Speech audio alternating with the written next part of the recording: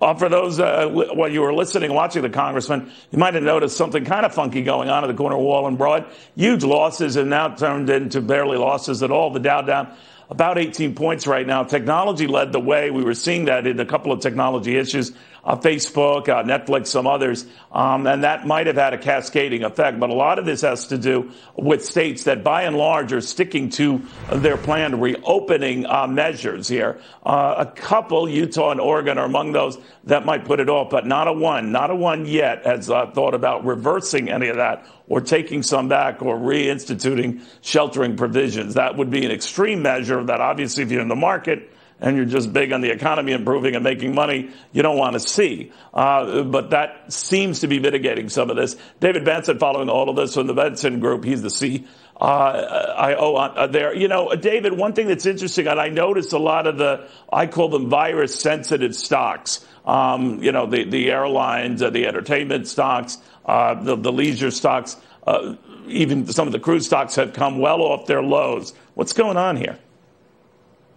Well, see, the whole sector, I mean, not just the airlines, not just the cruises, but what you're calling the kind of COVID-sensitive areas, they have an awful lot of speculation. And so you're getting a lot of players that are in for a short period of time, and that can boost returns. You can get a quick buck, but it also is going to enhance volatility substantially.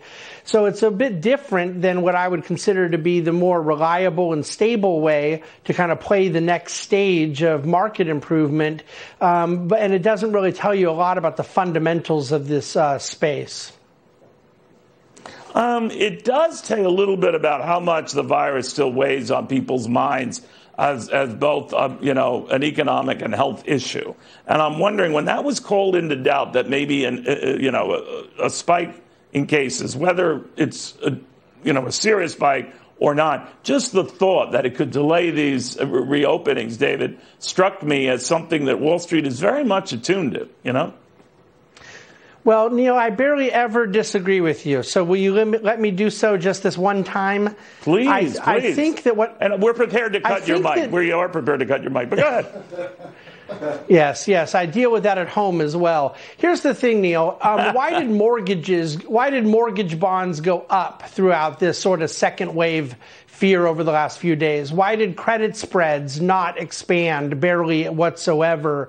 Why did most risk assets not fall off that are just as sensitive as some of these kind of retail-oriented and travel and hospitality stocks did? I think if there was a real Wall Street sensitivity, fundamental economic concern about this very outlier data that they're seeing around the so-called second wave clickbait of many news websites, I honestly believe it would have been a more broad and more democratic effect into markets. Instead, it was very limited into certain equity markets that, by the way, had already gone up 2,500 points in the 9 days beforehand. So I just am not totally convinced that it's Wall Street being real sensitive to the reopening realities as much as there's some hands that are quick to get out of these stocks. And that's what I think you're seeing right now in some of these more vulnerable sectors.